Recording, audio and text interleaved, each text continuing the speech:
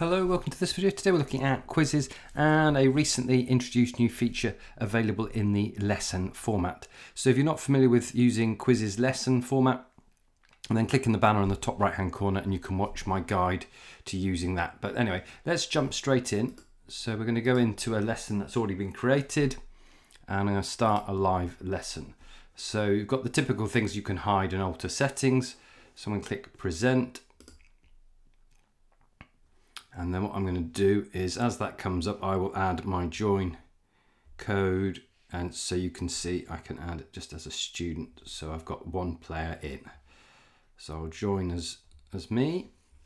So now when you hit start, one of the features that you have available to you, as you can see there, is a live whiteboard. So if you click live whiteboard, you've got some choices. You can change the background image, so you can add a blank background, you can upload an image. So let's say a blank one and click save. And then you've got the choice to allow participants to draw. So you click on there, you can see your view, you can see what they're drawing as well. So the student can draw, they can pick up a color and they can draw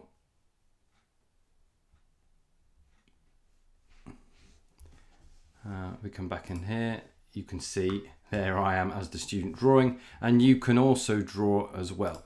So you can select the pen tool.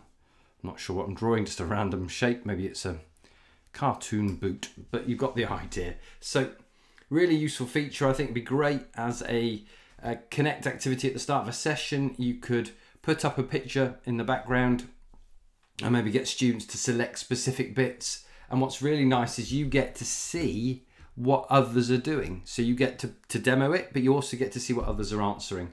So really nice addition, the live whiteboard feature that allows you to upload an image and share it with the students and allow them to annotate it and you to view it. So it's really nice, you get that participant view.